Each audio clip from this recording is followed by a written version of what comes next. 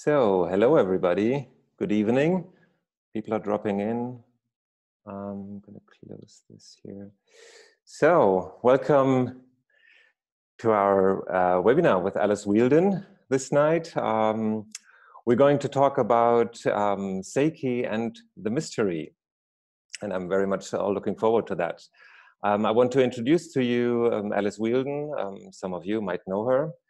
She's a Sei-ki practitioner from London, and she's been practicing Sei-ki way over 20 years, studied Shiatsu before that, and studied very closely with Aiki Nobukishi, who is the founder, the person who developed Sei-ki over the course of over 30 years. He died in 2012, and Alice and he wrote a very, very interesting book about Sei-ki. And ever since Alice caught fire for Sei-ki, she has been sharing her experience, sharing her knowledge about it, giving workshops, treating many, many people. And since a couple of years, since 3 years actually, she's been giving workshops in my school in Heidelberg, and pretty often the question comes up, what is this? And for people it's quite mysterious, this Sei-ki thing. It's quite a bit different from other treatment methods, treatment forms, and I hope we can shed a little light on this mystery tonight. So I want to welcome you, Alice. I'm very happy that you're here. How are you doing? I'm doing well, thank you. And hello to everyone from London. I apologize, I know it's a little dark behind me. It's just as much light as I can get on the scene. So bear with me. What I'm going to do this evening is I've got a little PowerPoint prepared which will hopefully it will give you something to read as well as something for me to talk to, and we'll be sending that out with the recording of this when we finish. I'm going to talk to that, and then Renee and I will that'll be 20 minutes to half an hour or so. Renee and I may then exchange a little bit of comment. And then really the floor is open to you if you have any questions or want to just make some comments. It would be lovely to hear from you. So I'm just going to share now my PowerPoint so you'll stop seeing me and you'll see this. Okay, let me get this set up. Yes, okay. So I was wondering what to talk about this evening, and I thought Sei-ki and Mystery, because as Renee said, Sei-ki is and always was a bit of a mystery to some of us, maybe all of us in some way or another. And I could talk about mystery and Sei-ki in so many different ways. So I've been working to try and pull it down to a few threads, but I recognize that there may be other things I'm missing, so please feel free to ask about that. I'm going to talk about Sei-ki generally and mystery. So Kishi called Sei-ki the secret art of Shiatsu. I mean, for one thing, that can be a bit of a mystery to people to begin with, the relationship between Sei-ki and Shiatsu. Oddly, people don't often ask me about that, which I don't know why, but anyway, I'll talk just a little bit about that. Sei-ki is in the Shiatsu tradition, and within the Japanese arts, when a student works to understand the art to as much as they possibly can, there is a chance that the art itself will transform in their hands and become something new, or something just a little new maybe, or very new and very different. And this is not the same thing as adding something to the art. It changes, it transforms through the attempt to understand it. So for Kishi, who was really a great Shiatsu master and a student of both Namakoshi and the top student of Masunaga, he worked so hard. I remember him saying to me, I wanted to do Shiatsu completely correctly according to my teachers. And he worked and worked and worked. And then he had to stop, something changed. And for him, a new way of working emerged through this. So he called this Sei-ki Soho to recognize this difference. As in the proper way, in the traditional way, he also changed his name. So this was not walking away from Shiatsu. In a sense, it was walking right into Shiatsu. So it is within the Shiatsu tradition, but it must be called something different. It is a rebirth of the art within the tradition. So that's why Seiki is still called the secret art of Shiatsu, certainly by Kishi. And I want to just say that mystery is very important. I've got little moving bits here, which I rather like. Mystery is very important in Seiki. It keeps us wanting it, keeps us moving towards something. And the diagnostic, I'll talk a little bit more about diagnosis, but diagnosis happens in the moment, which is always changing. It happens in the mystery. And an art, any art, I suggest, attempts to capture the feeling, some feeling in the moment. We want to find a way to catch whatever feeling it is that we want to express, and we express it through our chosen art. And for me, and for increasing numbers of people, our chosen art is Sei-ki Soho. And another thing that Kishi and I talked about sometimes was magic. And he was very keen to say that this is not magic. People would say to him, what you're doing looks like magic to me. But he would say, no, this is not magic. Magic is a sleight of hand. It is the intention to mystify you. We go to magic, to watch magic, because we want to feel this mystery. We want to be tricked. But in Seiki, there is no intention to mystify or entertain or impress. This is a very different thing. This is not magic, but it looks like mystery very often because things happen that we can't explain and we may not understand. We may never understand. And for example, particularly in the workshop, Kishi or me, when I touch somewhere, people say, well, I don't see what do you see? I don't see what you see. And I suggest that this is because you haven't developed this kind of seeing yet. Kishi, for example, as some of you may remember, he used to see smoke. So he would say, I see smoke here. And hardly anybody saw smoke. I sometimes see a little bit of smoke. But this is not because it doesn't exist. It's because you haven't developed this particular kind of seeing. But this is only a matter of time and practice. The mystery is only the mystery of the less experienced practitioner. This is not magic.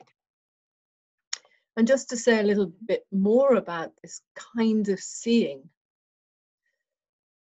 Sei-ki Soho is, sorry, I'm just moving something on my screen out of the way so I can read this.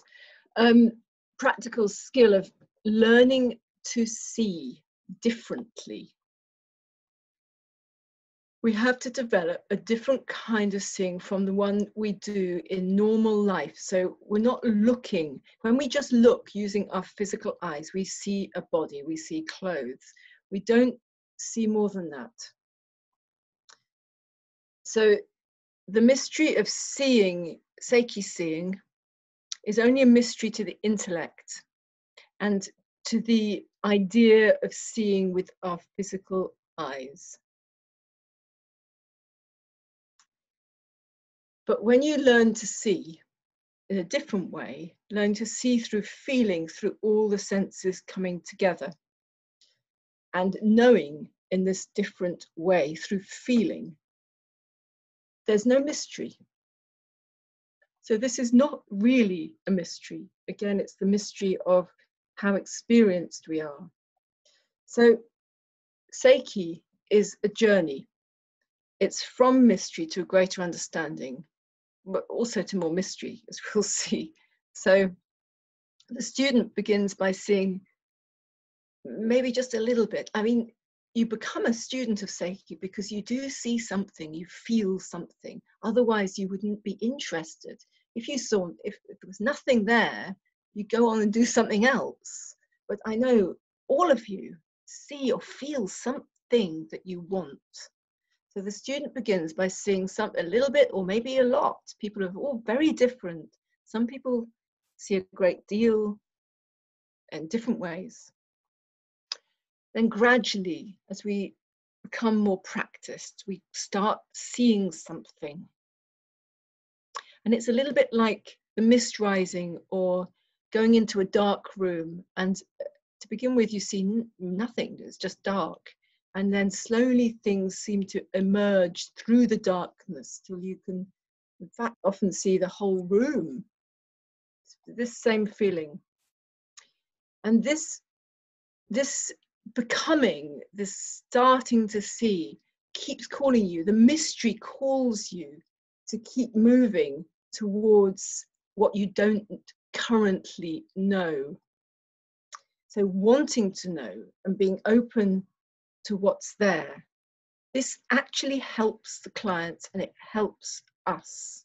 This is real help, just wanting to know. I mean, even on the most basic level, we all know that if we meet somebody who really genuinely wants to know who we are and understand us, this can be very, well, this is always a very good experience for us. It can be very healing.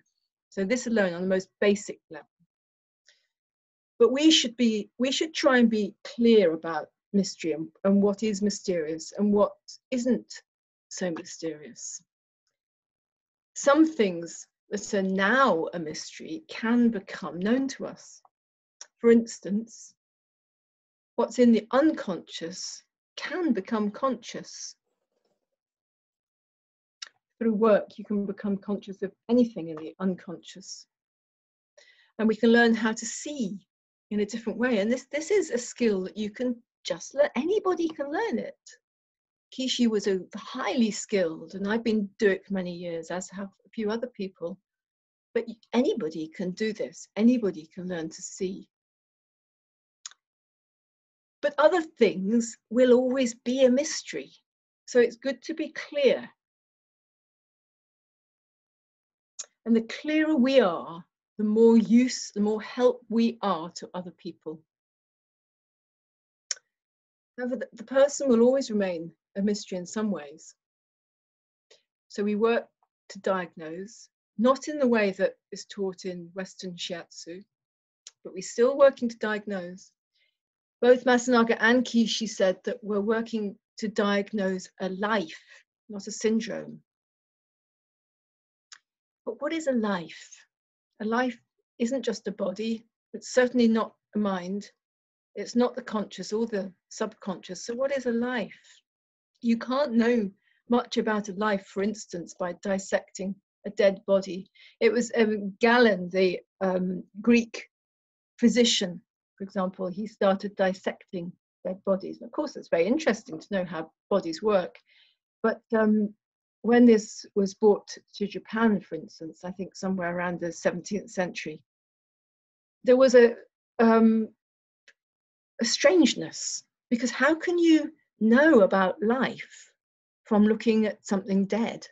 This is a very good question. A life is also something of a mystery,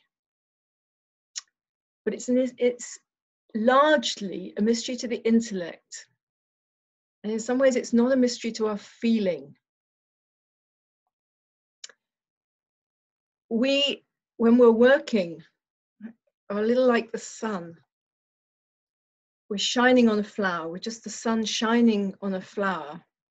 And this sun is an influence. We are an influence on the flower, and the flower opens. Its life becomes fulfilled.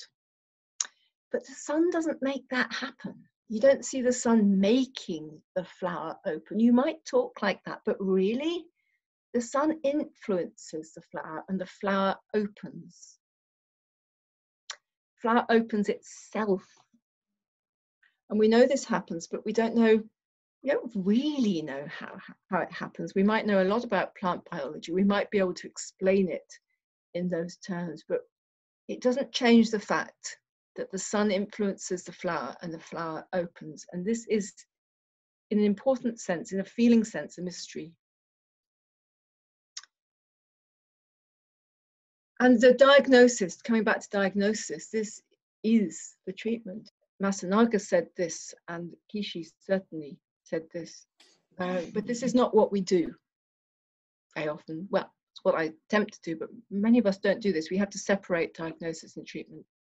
The information comes to you, but every time a diagnosis arises, in fact, you must let it go and keep asking the question, what is this? And as you ask, as you put your hand here and you feel this place that you wanted to touch, there's an even greater mystery. You feel, this is tight maybe, or kyo. But then you ask, what is this really? And the meaning falls away. So you walk towards this meaning, you move towards something you think you know, and it moves, changes. As I've said here, you know more and less, but this helps, this itself, this helps the person, it helps you, and it helps your clients to make these distinctions and to keep working like this. And from the client's point of view, is feeling the influence, your influence, like the sun. You may be able to name it. Some people do. Namakoshi called it the mother's touch. Masunaga called it life sympathy, and Kishi called it safe hands. We can, but we still, change happens with safe hands. Change comes, but it's a bit of a mystery. What is the connection between safe hands and change? And that people repeatedly say, I can breathe again. I feel like myself. I'm here again. And you see their lives changing, their relationships changing. And a strangeness can come. People feel different. And this is real change. And real change can feel quite mysterious. You've come into a genuinely new place. And the connection between you as a practitioner and this new place is in some sense a mystery. Another kind of mystery that we're dealing with is the subconscious. We're all at the mercy of our subconscious, as long as it stays mysterious to us. But we as practitioners are in the business of bringing consciousness to that. And slowly, what was subconscious comes out of the place of mystery as we shine the light of our consciousness on it. So I touch this place, this unconscious place, and the feeling initially is of something turned away from me. But gradually, this turns to face outwards. It recognizes itself. And there's this feeling, I don't know that, I've forgotten the Japanese word, but there's a word for ki coming, this feeling of something coming. And my recognizing meets this place of change. So this kind of mystery dissolves and the person becomes clearer. So the subconscious is definitely a place that goes from mystery to clarity, potentially. This kind of mystery goes. But there is a genuinely unknowable, which we will be well advised to recognize the existence of. Some things are truly unknowable. And we work in the context of most things being unknowable. However, we have a little problem. Certainly since the 18th century, or it was beginning before the Age of Reason or Enlightenment, we have had this idea that if we apply our intellects carefully, we can know everything. But this is just a way of thinking. It's quite useful. We've certainly learned a lot from this way of thinking. We've learned a huge amount. And maybe you could say that this was, in many ways, it is useful knowledge. There's no denying it.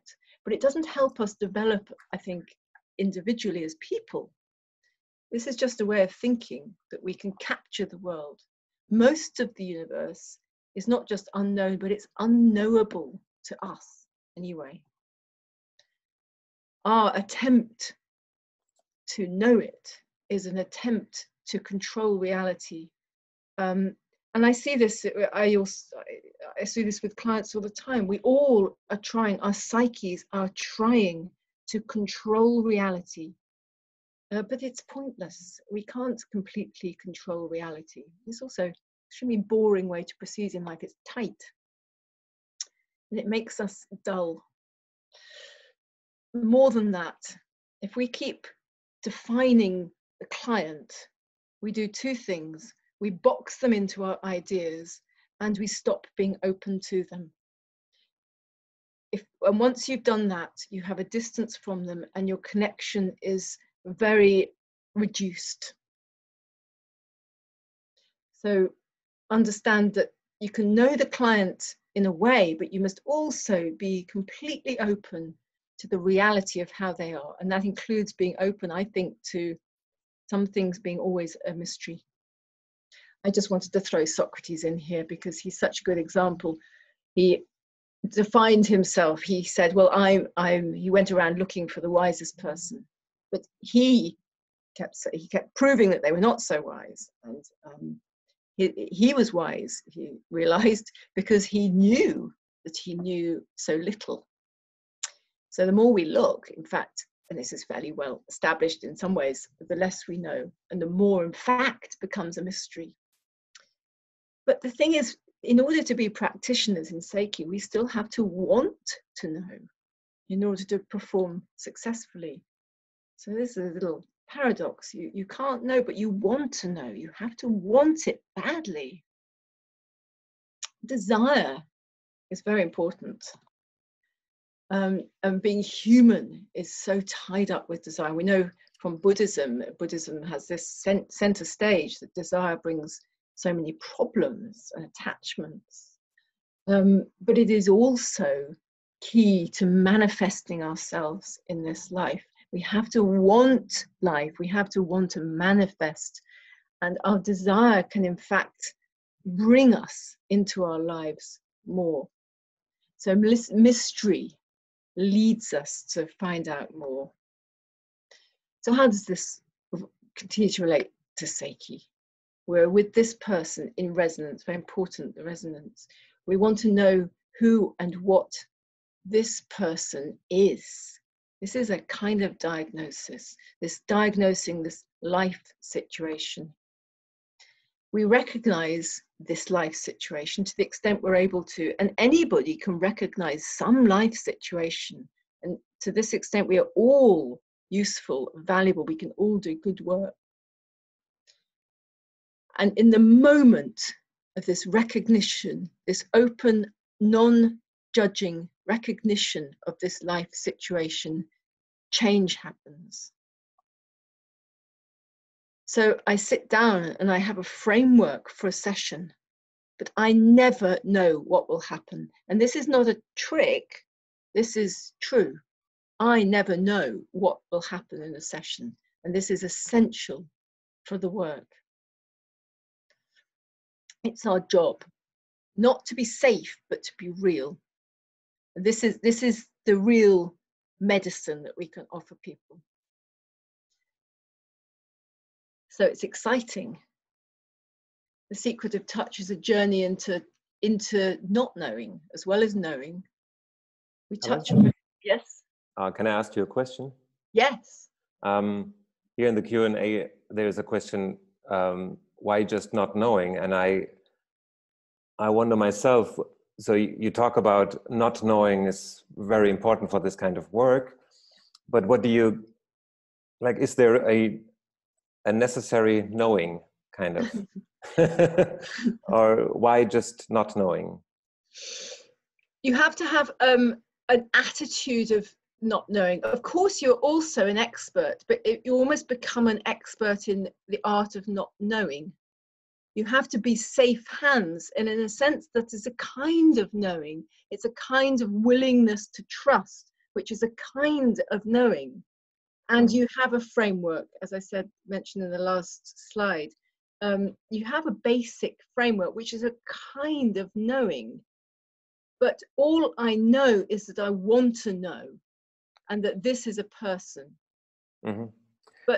But is there not like any knowing necessary for this work? I mean, of course, how to set up and kind of where to touch on things like this, but knowing about physiology, knowing about energy, knowing about life and illness and whatever. I suppose yes and no is usually the answer. I think that these things, the more mature you are, the more you know. Sometimes this is useful. Sometimes you find this knowledge coming up in a session and it seems to inform you. But Kishi's favorite treatments in the last few years were from a little boy whose mother brought him to workshops because she didn't have childcare. This was in Munich, I think. Yeah. And then he continued to come, and Kishi loved his touch because it was so empty, so not knowing. And there were always people who came to Sei-ki, and there still are people coming to workshops who haven't done anatomy and physiology, haven't done Shiatsu. They know all sorts of things about life. And these people are not at any disadvantage, and perhaps they have an advantage because they're not held. They don't have so many fixed ideas about treatment, about medicine, about what we should be doing. So I think if you have wisdom, it's going to help you. But if you have ideas about how you should do treatment, it may not be so helpful to you. Mm. So I don't know if that is a very satisfactory answer. Yeah. So how to deal with the need for knowledge we all have? Yeah, how to deal with that is that you have to want the truth more than you want to be right. Mm. And if that's what you want, then this is the thing for you, I suggest. Yeah. Yes. Okay. Yes, I realize that I've been talking now for half an hour. You're quite right to interrupt me. No. Just quickly for everyone who is listening, yes. You can write your questions on the Q&A section here in the software, and later we even open for talking. But meanwhile, you can put your questions here, and I think if you want to go on with. Okay, I'll go on. I'll be quite quick. I'll just go through the last few slides. I realized because I was talking a lot without pause there. So, and we'll just get through this. So, yeah. Well, I think I've just kind of said this really. So, what does this mean for practitioners? That the skilled practitioner really works to recognize the human condition. It is much bigger than just this little pain or this cause. This is a much bigger project that we have in Sei-ki. And this brings heaven and earth together in this moment, in this person, in this body. Really, Chinese philosophy has been saying this for thousands of years, but here we are. This is what we're doing. So it's a way of capturing this life situation in this moment. And touch is very important. You could just go into a room and meditate on your own, but touch is tremendously powerful here. It brings us now, here, to this body, to this moment, and to this relationship. It's very powerful. So it marries the unknowable with the knowable in this human situation and our everyday lives. So the spaciousness, it's maybe rather crazy language, but this is what I think is true for this work. I think it's very important work. brings eternity into, this is what humans are. We're not just bodies. We're not just minds. We marry the nothingness with the ordinariness. But when Yeah. but you talk about touching the now, touching life, touching the life situation, touching the personality of this human being, but in the end it's touched through, it's a body work. Mm-hmm. And there's a physiology and all that. So do you have a more concrete example maybe? What really happens? Well, people come with, usually people do come with a particular problem, if you like.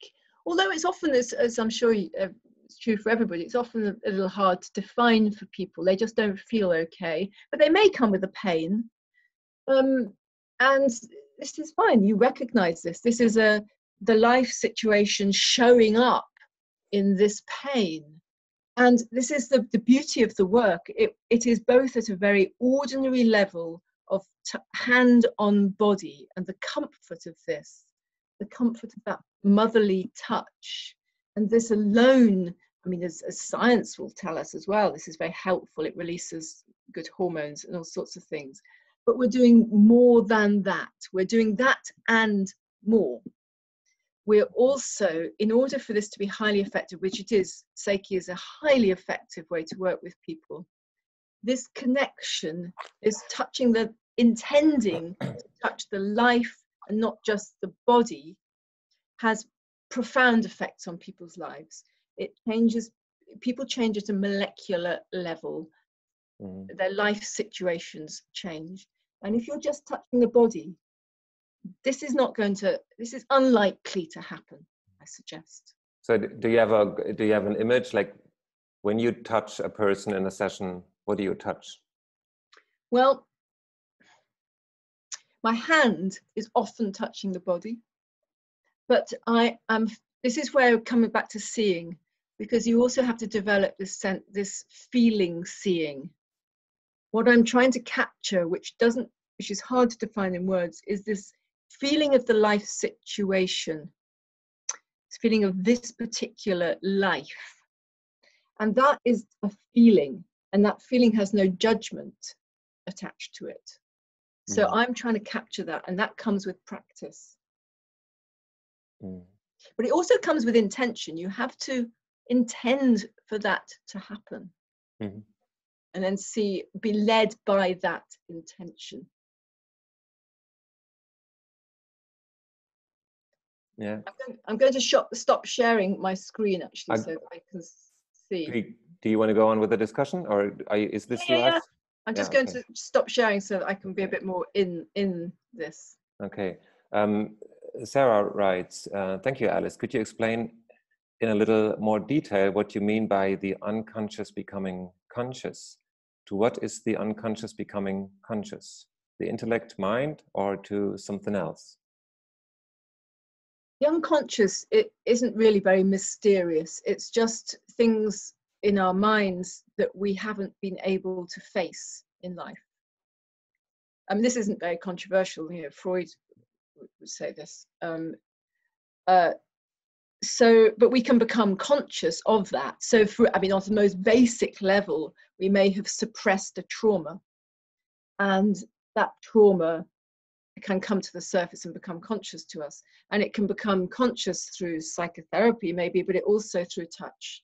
And people often remember things when they are in the Sei-ki session like this. I mean, as I know they also do in Shiatsu or other ways of working.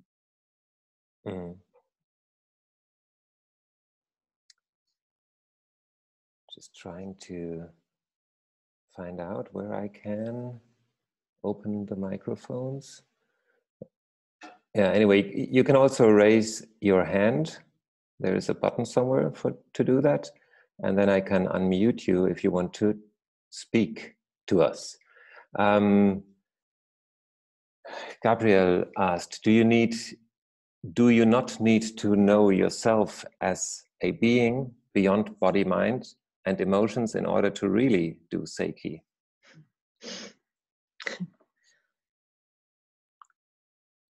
Know yourself. Well, it's always a good idea, isn't it? It's a good idea. It's definitely a good idea. But we're all capable of that. And Sei-ki is a practice of becoming more aware of yourself. So if you think that you can only start from a place of real wisdom and self-knowledge, then you might never start. So I suppose there is a sense in which, yes, perhaps you do need to know that in order to really do Sei-ki Soho. But I'm not.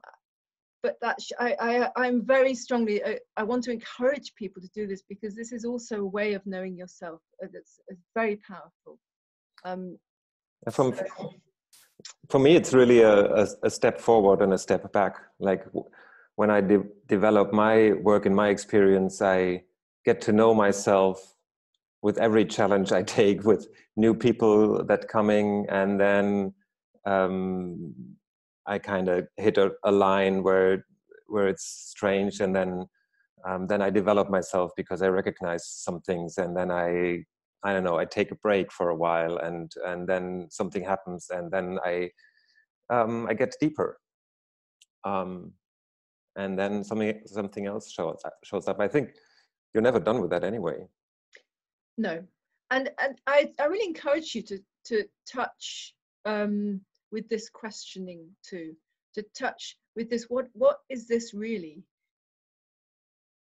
Because if you do this, I think it also becomes clear, I suggest, and I'm very interested to know what people's experiences of this is, that you recognize that this is not a body. I don't know what this is, maybe, but this is not just a body. So I think if we can be brave enough to sit with this question, then this comes to us. What do you think? What happens when people feel, or when people are recognized, or when people feel they're being recognized, or when they see this mirror or whatever? What do you think? What happens that is important in a Sei-ki session? Well, what people report is, and it's been my own experience, is that they typically simply feel more at home in themselves. I mean, and that can be a greater or lesser extent. I mean, sometimes, clients off the street, if you like, certainly would feel a lot more relaxed. But even those people who know so little about the work will often say things like, "Oh, I'd forgotten where, I was off somewhere, and now I'm back here. I'm here again. I can feel myself." And this is just very common. That happens when you're recognized. And I think we all crave this. We all crave this in our romantic relationships. We crave it in life generally, for somebody to see who we are. But if somebody sees just your rubbish and your mind and your craziness and your body, this is not satisfying. We're kind of get angry with this, really. We want ourselves. No, I want you to see me. Yeah. Sarah has a question. I wanted to comment on the experience. For me also, it really is not a body that I'm seeing and that I'm touching, definitely. Not only a body, it is also a body, maybe. And I wanted to comment on Gabrielle about the having to know yourself. To me, it more feels like that we already inherently do know, and doing Sei-ki to me helps me to reconnect with that knowledge, because I can only recognize in the other person what I can recognize in myself. So it's like whatever I'm recognizing in the other person will also expand my knowledge of myself. Yeah, thank you. Yes. Yeah. I understand. Yeah. Yeah, yeah, thank you. Gerda writes, my understanding of Sei-ki is different. Sei-ki is about ki and life force. We don't do during a treatment, we connect, resonance. Through resonance, the ki flow of the receiver awakes when it is in an anesthetic condition, and the original built-in intelligence wakes up again, gradually. There is no way you can understand life ki flow. You should be empty and humble with an empty touch to the universal ki will do the work. Gerda Kebbel, I've been into Shiatsu over 40 years and Sei-ki for 20 years. Hi, Gerda. Yeah, I don't think we're talking about anything very different here. Yeah, yeah. Empty touch, very important. Ki, I don't know, this flow. Yeah, I mean, sometimes you feel this, you see this whole flow and pattern opening up and changing. Yeah, for sure. Thank you for that. Yeah, and I don't know, I didn't hear you talking about the doing really, and I don't know, this wanting to. What did you write?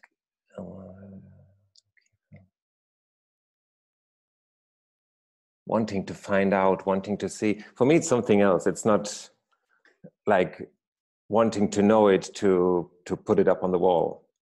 It's something else. You know what I mean? Like wanting to know about this person, to understand this person, to be able to describe it. It's not to be able to describe it. No. Yeah. No. The desire. I see Peter. Hi, Peter. Yeah, this is desire is very important in Sei-ki, absolutely crucial. Akishi would absolutely say that too. Is this you're holding up a mirror? You have to want to know. You have to want to touch. This is crucial, and this isn't just I fancy doing it. This is I want to know.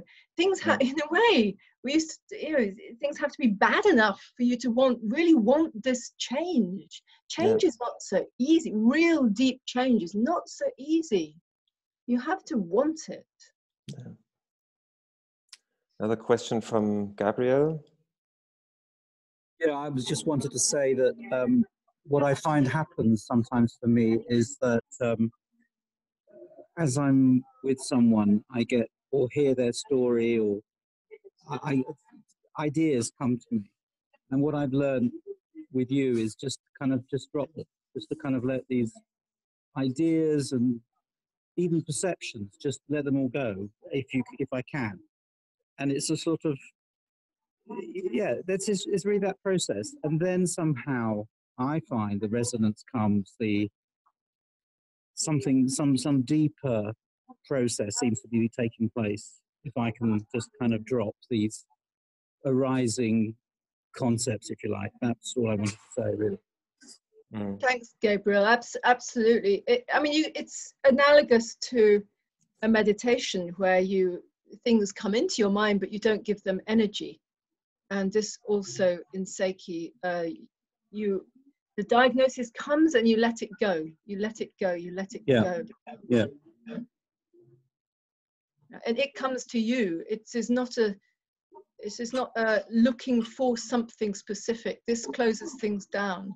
This is an open, empty hands looking. Yeah, and the quality of feeling is, feeling is it's just a sort of approximation somehow, because it's ever shifting, it's ever changing somehow. I feel that the feeling concept or the experience of it is never quite knowable, as you talk about. It's a mysterious thing in itself. Yeah, and then sometimes there's a resolution happens, and this is a finishing point as well. So sometimes things almost become known, become conscious, and then they're no longer interesting. Thank you, Gabriel. There's another comment from Mark Nichols. Somehow Sei-ki allows me to know how bad I felt. I only glimpse your life as something passes. Don't totally get that, but that's what it says here. And a question from Ali: what is your clinical framework? More specifically, how do you make notes on a session and chart client progress? Chart progress. Oh, I hold up my hand and say I don't really take notes. I probably should, and I promise people I will, but I don't. It doesn't occur to me to do that when I intend to. Kishi did. He used to take notes in Japan in his treatment room. Just for the record, he used not to do that when he was traveling in Europe. Chart progress. Well, I check in with people, really, and I check. We have discussions with them. Very often, what they're coming for changes quite quickly, and they recognise the value in their lives and the way it's helping them change, or it does depend a little bit. So I chart progress by talking to them about encouraging them to chart their progress and how it's helpful to them, and whether now is a good time to continue or take a break, or this sort of thing. So I have that deliberate conversation with people, and that's how I chart the progress as such. The progress is often not what people expect it to be, but they are almost always very happy with what arises. Yeah, and how much is it about the process versus the moment? What would you say? Oof, I'm not even sure what you mean. Well, the process of like working with someone over the course of some months or a year, versus the moment the person is here. Okay, I'm always focused on the moment. I mean, it is very interesting to me, to see people's lives change, people changing quite radically over time. But in the moment, I'm interested only in recognizing this life situation. So there were two separate things. I'm not particularly thinking about their progress until I see them and see the progress. Progress is a funny one. What are we progressing towards? People don't always know. I mean, they often know they want to get rid of a pain, and I mean, on a very basic level, pain normally resolves itself, or the situation changes so that people are more comfortable and happier. So I suppose on a clinical basis, it's a very successful practice, but that's a sort of like byproduct almost. Yeah. Actually, this question fits to that. Theo asks, if I will let go of what comes to me, why should I want to see them? Like, why should I want to see this life situation, see this person if I'm letting go of it anyway? So what does it serve? That's how I understand the question. It's possibly that I don't understand the question, but I'll try. And maybe you could, whoever's written the question, Theo, perhaps you could continue writing if I'm getting it wrong. The life situation is layered. It's fascinating to me to recognize this life situation. To work, it's not something I just, sometimes it's very obvious, but mostly it's I work to recognize this, to see this, to feel this, and I pieces of it become clear, clarify, and then they fall away. They simply stop being interesting. But there's plenty more. There's plenty more of that pattern, that life situation, to become clearer.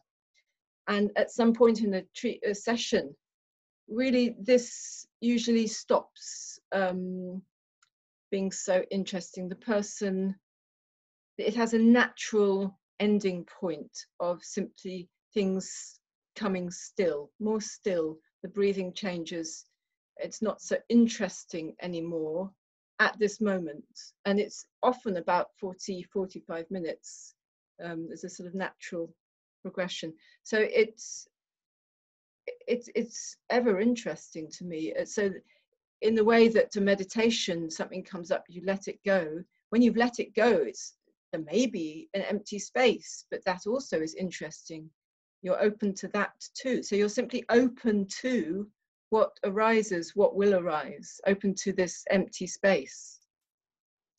Yeah, but can you say a little more about the wanting to know? There's another question here. It seems to me that wanting and any kind of specific intention needs to be abandoned at the outset. Wanting is not an intention as such. I mean, your intention is to meet this person, is to be in resonance with this person. You have to have some intention, or you wouldn't be there in the first place. And you have to want to know. You can't just sit there. It's not a passive thing, Sei-ki. It's very engaged. But it's not engaged by trying to do something to the person. You're an active participant in this life, and you have to want to be there. You have to want it very much to be there, and to be in resonance. Yeah. Well, I think to be in resonance, to be in contact, yes, you have to want this. And then maybe it sounds very obvious. Of course, you have to want it, but actually, you really have to want it. This is difficult. Maybe it's not so difficult. Some people, at some point, it becomes easier. But there's a courage required to sit there, not knowing what's going to happen, and not trying to give satisfaction in some way, but by being open to what's really here. It takes a lot of courage. So you have to want to do that enough to stay with in the little bit of frisson of anxiety that might bring. Yeah, Gilhall writes, the words we use are limited to the experience, and that's what just came up to me. So wanting to know, I mean, all you talk about, it's pointing to what we experience. It's impossible to grasp it through these words. So she writes, I so understand you when you say to see, to know. Yet it is so easy to misinterpret these simple concepts in the context of Sei-ki. Hi, Jill. Is it? I don't know. You just want to know, and you set out and you say, what is this? What is this? I don't find it so difficult or so or so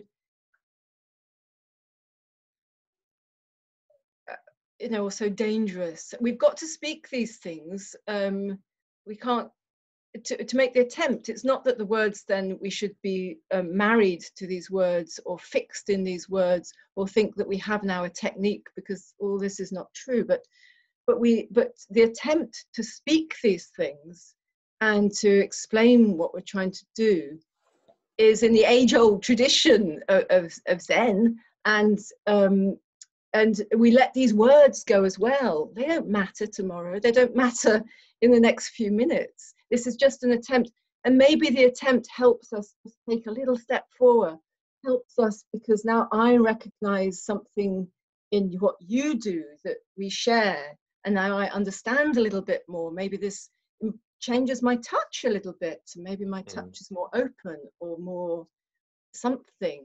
So these words are not important in themselves, but it's important to make the attempt. Yeah.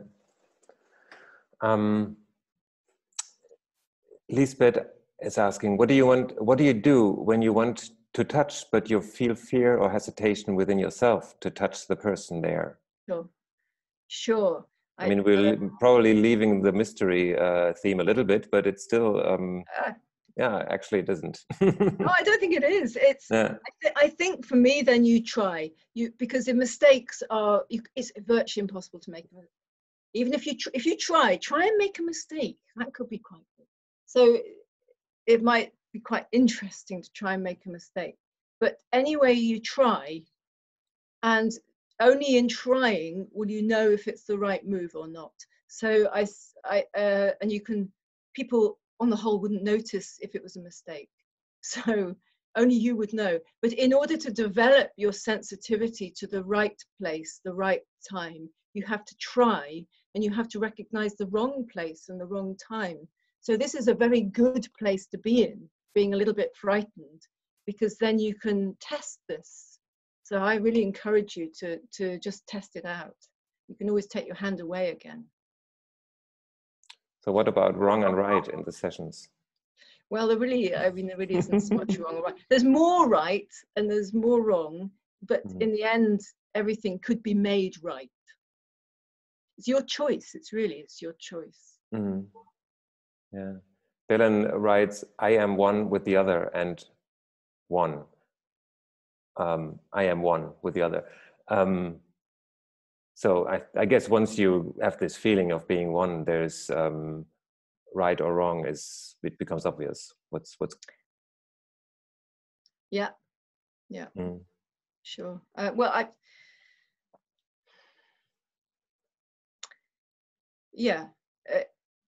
it's an important point of merging, where you're following the movement so closely that it's hard to know whose movement this is, and in that sense you're one. But in order to be in resonance and have relationship, there need to be two people here.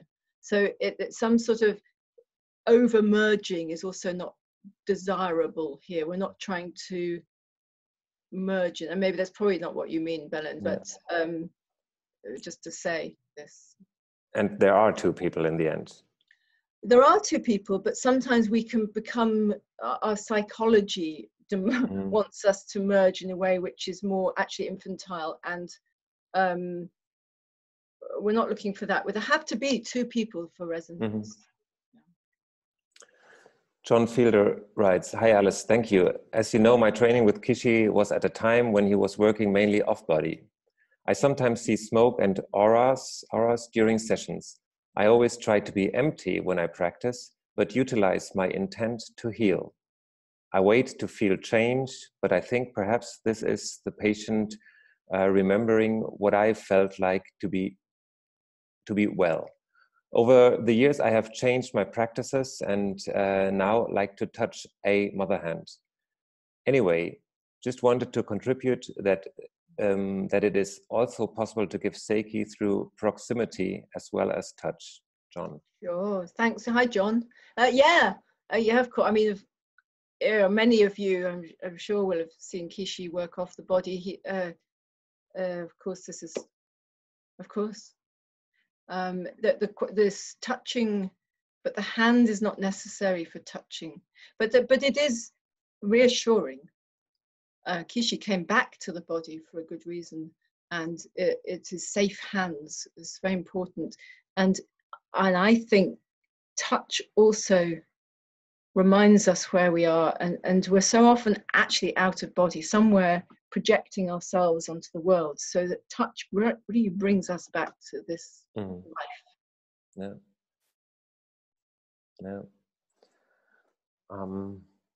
Mark Nichols comments, the words are questions. The mystery is why we need to ask insistently. Thank you, Mark. Nice. Yeah, very nice. Any other questions? Maybe one or two last questions, if you like.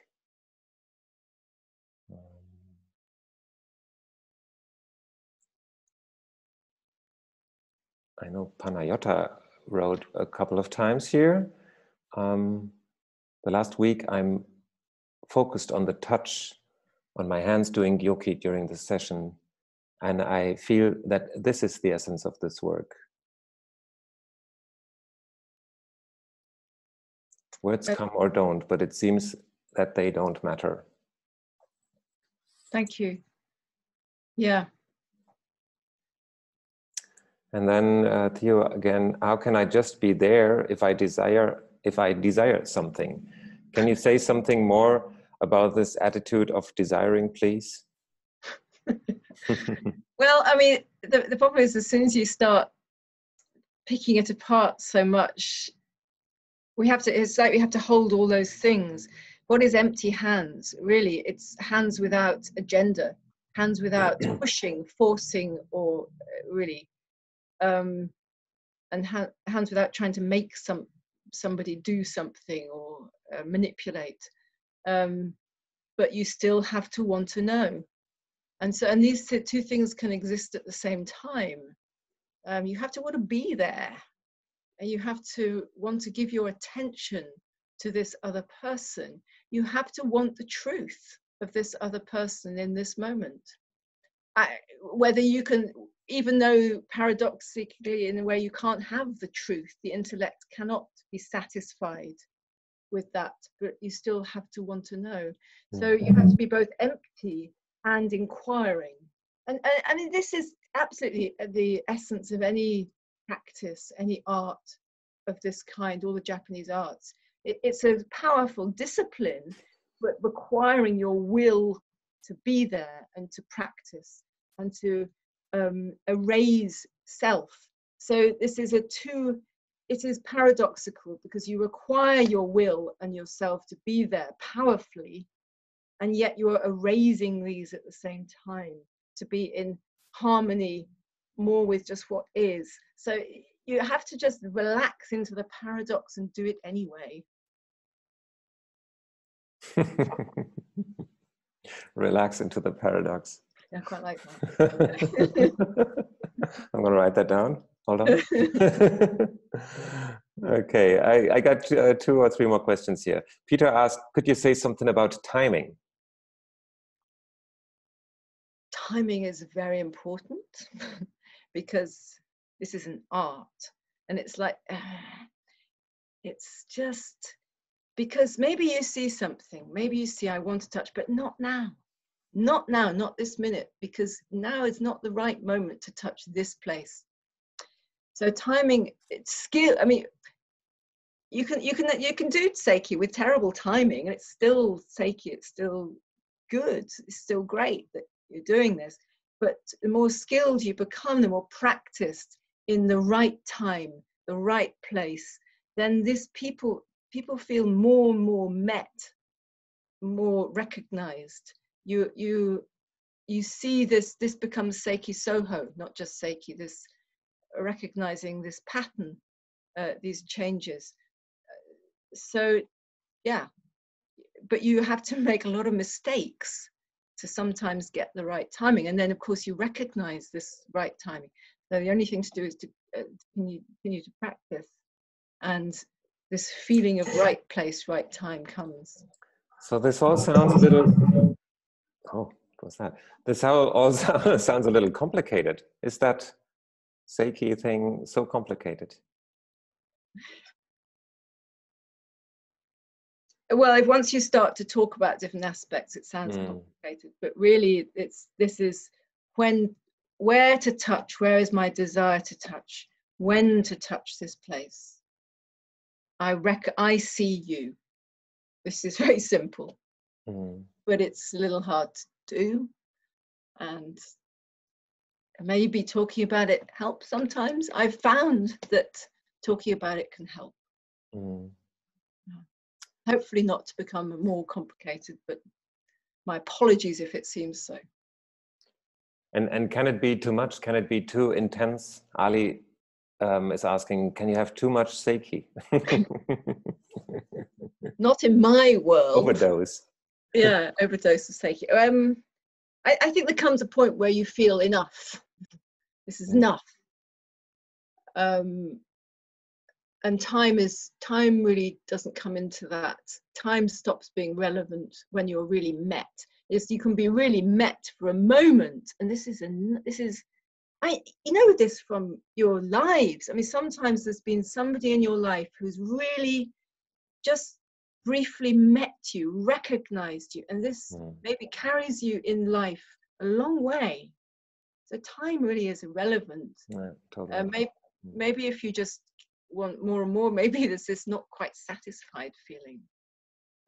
I don't know, maybe that's not what it is. He also writes here, for for a week, someone practiced on me every night after the Chicago intensive. And in the last practice, I felt a little disturbed, like it was too much.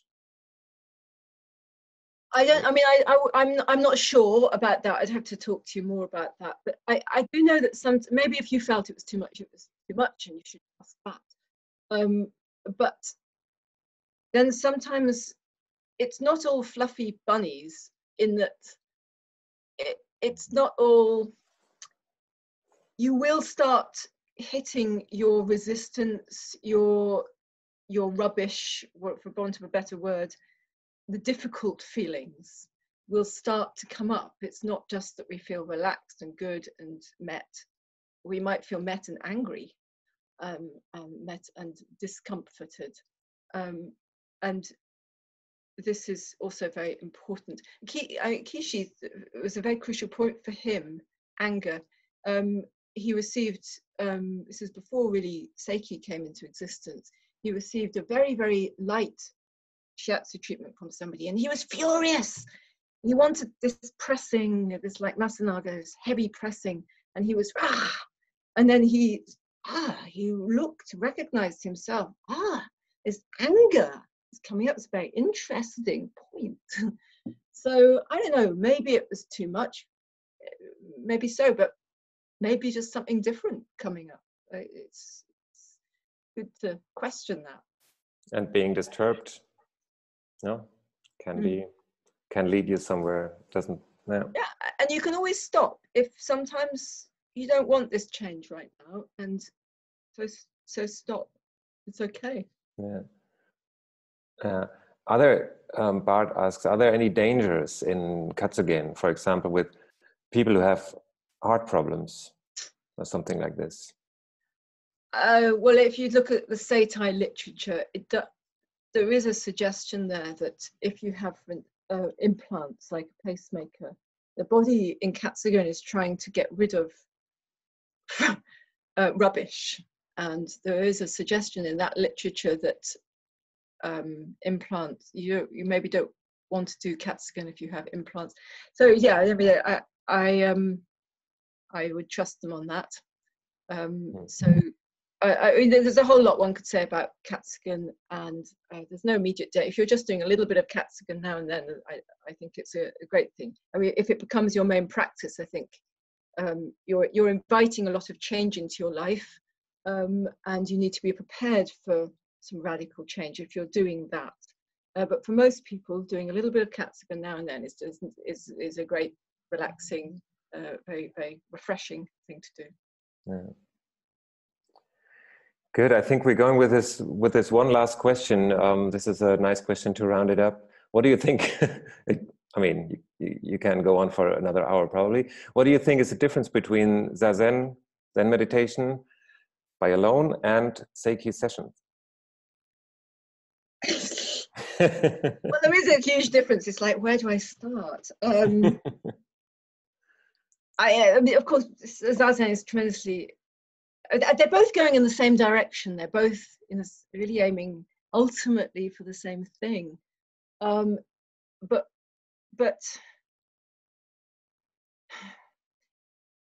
having this working with people is tremendously powerful, because our problems in life are about relationship, and working with people brings this to the surface, brings this rubbish to the surface very quickly and very powerfully, and together we can join our ability to deal with this together. And so I think really it speeds it up. It speeds up the whole process. I mean, that's a short answer, which I'm going to stick to for the moment. Yeah. Good, great. Yeah, it was quite a journey already. Thank you very much, Alice, for sharing your thoughts on that, sharing coming from your experience. The whole story is difficult to understand, difficult to put in words, and I only can encourage everyone to make your own experience with Katsugen, with Gyoki, with hands-on work, with Sei-ki, even with meditation and sitting and watching your life situation. observing yourself. So I'm gonna say goodbye to everyone. We had roughly 60, 70 people here from all over Europe and even from overseas. Very nice. Have a good night or even a good day wherever you are. And Alice, I don't know if you want to. Well, I was just going to flag. I'm often in Heidelberg with René, as he's already mentioned. I think we're almost full for February, whenever it is. But the February workshop is booked. It's full. Okay, but there's space in October, and I'm doing something with Nick Pole in London in I've actually forgotten. I think it's January, the end of January. So or February even. I can't remember. It was on the website. So if people want to explore more, also just contact us.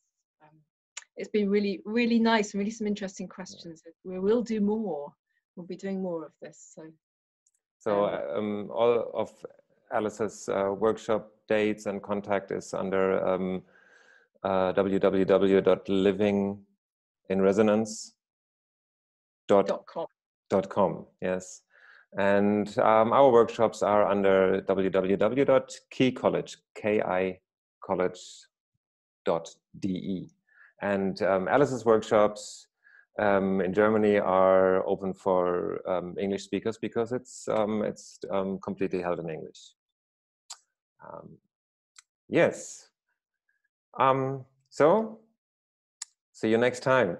Great. Thanks Bye a bye. lot. Bye bye.